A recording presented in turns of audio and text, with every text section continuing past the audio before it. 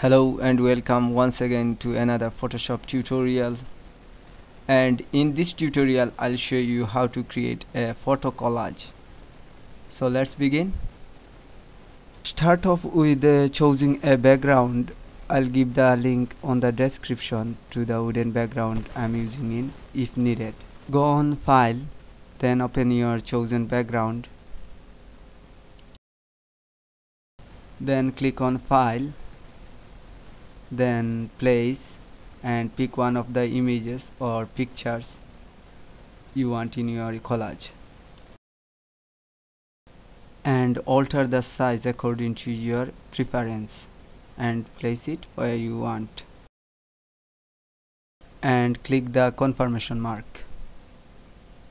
Then right click on image layer and blend in options. Select drop shadow, increase the spread around 7, distance around 20, and size around 27.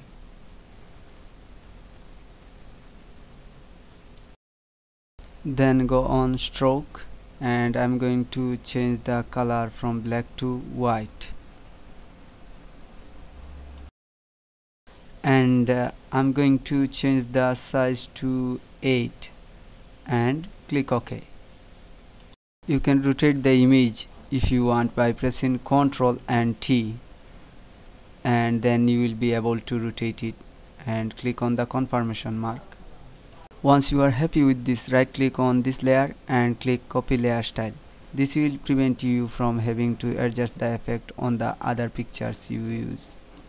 Then go on File, Place, and pick another picture and alter the size and placement. You can also rotate it if you want. Then simply click on the confirmation mark and right click on the original photo layer or first picture layer you used and select paste layer style.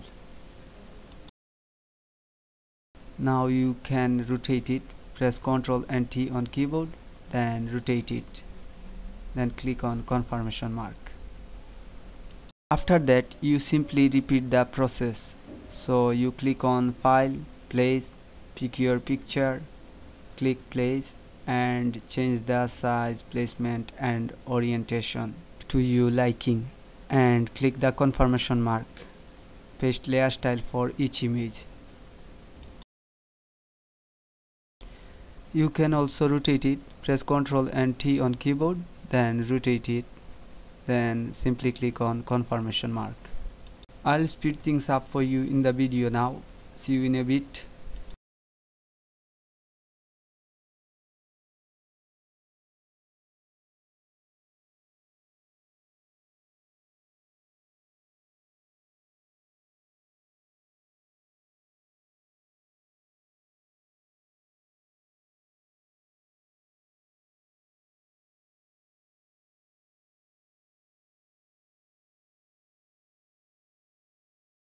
Once you are done with it, you can save it. Go to File, Save As, and save it as a JPEG. I'm done with my photo collage now. Please do like, share and subscribe, and comment below if this was helpful. Until next time, bye.